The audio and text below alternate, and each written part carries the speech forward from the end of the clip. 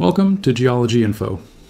When we think of Sicily, breathtaking landscapes, historic cities, and of course the majestic Mount Etna come to mind. This volcano is one of the largest and most active in Europe, and it's a defining feature of the Italian island. For centuries, it has made its presence known through eruptions that have shaped the region's geography and left a mark on its history. But now, Etna is drawing attention for a very different and alarming reason. Recent studies show that it's not just spewing lava, it's also slowly sliding toward the Mediterranean Sea. This movement isn't symbolic, nor is it something that goes unnoticed. Etna, in all its grandeur, is literally shifting several inches, a few centimeters, per year toward the sea. That may sound minor, but it's happening faster than previously thought, and it has scientists on high alert. The cause? Gravity combined with an unstable base beneath the volcano, a dangerous mix that turns Etna into a ticking time bomb. Why is this so concerning? Because Etna isn't just an occasionally erupting volcano. It's a giant with a massive base and colossal weight. If a significant portion of its structure were to collapse into the sea, the impact could be devastating. We're talking about tons of rock crashing down at once, which could trigger massive waves, tsunamis capable of hitting not only Sicily, but other Mediterranean regions as well. Scientists warn that such collapses aren't without precedent. There are historical records of volcano-induced tsunamis in the region, and with Etna now moving more rapidly, the risk feels more imminent than ever. The situation has become so serious that the volcano is now being monitored more intensely, with sensors and satellites tracking its every inch of displacement. Beneath the sea near Sicily lies part of the mystery.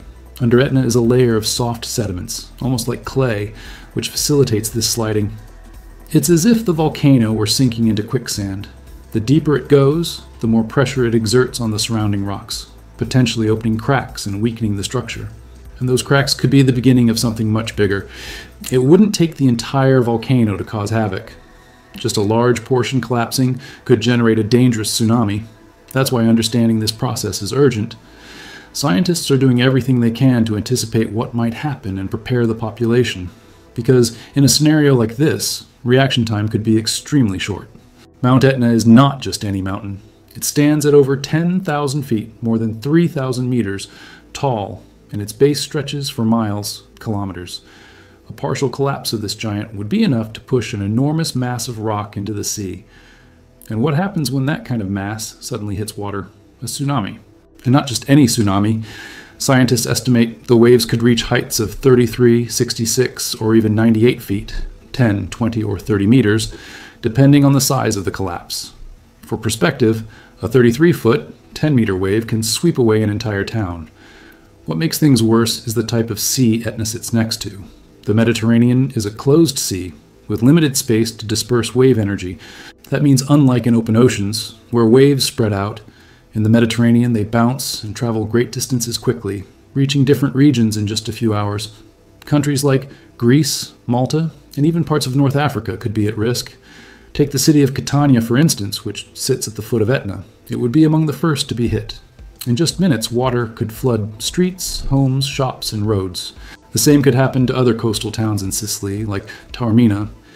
These are places rich in history, culture, and life. Places that could be entirely transformed by a natural disaster. And the scariest part? Unlike a submarine earthquake, which might be detected in advance, a volcanic collapse could occur without any warning. Thankfully, technology has helped scientists better understand Etna's behavior. With satellite imagery and sensors placed on both land and the seafloor, every movement, no matter how small, is tracked. These data points are used to build computer models that simulate collapse scenarios, allowing experts to predict wave sizes and identify the most vulnerable areas. These models act like maps of the future. They help define evacuation routes, pinpoint danger zones, and develop strategies to save lives. But for these strategies to work, more than just science is needed. Investment, international cooperation, and public awareness are all essential. The more informed and prepared the local communities are, the greater the chances of responding quickly and effectively. There is a bit of good news. The collapse is not imminent. It could take decades or even centuries to happen. But the fact remains, the risk is real, and ignoring it would be a mistake. Nature has already sent enough warnings, and it's up to us to stay one step ahead. Etna is still there, looming, smoking, and slowly making its way toward the sea. In the meantime, vigilance must be constant. The relationship between Sicilians and Mount Etna has always been one of awe and respect. For island residents, it's a constant presence, part of the landscape, the traditions, and even local tourism. Eruptions are almost routine, and people have learned to live with this unpredictable neighbor. However, the possibility of a tsunami caused by its sinking marks a drastic shift in risk perception. Lava is no longer the only fear. Now it's the force of the sea. This new scenario directly affects daily life. Children in schools might start learning not only how to respond to eruptions, but also how to react to tsunami alerts. Fishermen, who know the sea better than anyone, now have an extra reason to watch Etna's behavior. Tour guides, who usually tell ancient stories about the volcano, might begin to include this new threat in their narratives, turning fear into curiosity to draw in more visitors. The region's economy, which heavily depends on tourism and agriculture, could also suffer deeply in the event of a disaster. Traditional vineyards, fruit plantations, and seaside hotels all lie within the danger zone. A single massive wave could cause incalculable damage, not to mention the potential loss of human lives, cultural heritage, and infrastructure that could be wiped out in minutes. Etna, for all its danger, remains a source of fascination for scientists. It presents a rare opportunity to study a geological process in real time. Researchers from around the world gather to interpret its signals. Each small slide, gas emission, or microquake adds a new piece to the puzzle that may one day save lives. And what causes this ongoing movement? It all starts deep within the Earth. Sicily sits in a tectonic convergence zone where the African plate is pushing under the Eurasian plate. This constant pressure creates enormous geological stress, leading to volcanic activity and ground instability. Etna was born from this dynamic and is now suffering the long-term effects of millions of years of tectonic movement. Add to that the volcano's own activity, constantly building up and redistributing lava, and what you have is a ticking natural time bomb. Etna is not alone in this tense Mediterranean setting. Other volcanoes like Vesuvius and Stromboli also pose threats, but none has shown such clear signs of shifting as the Sicilian giant.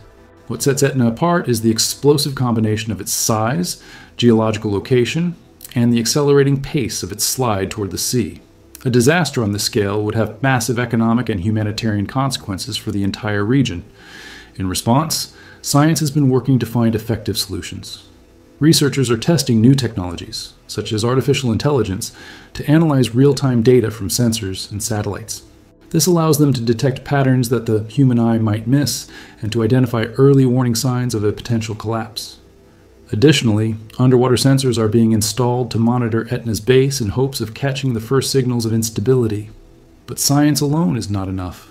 Local and national governments must step in, creating evacuation plans, training the population, developing alert systems, and investing in infrastructure are essential steps. The more prepared the residents in high-risk areas are, the better their chances of avoiding mass casualties. Time may be on our side for now, but nature rarely gives second warnings. While the risk may not be immediate, Etna teaches us an important lesson. You don't play with nature. Being prepared is always the smartest choice. And even if it takes decades or centuries for a collapse to occur, starting preparations now could save thousands of lives in the future. The volcano is still there, as it always has been, but now we watch its every move with sharper focus.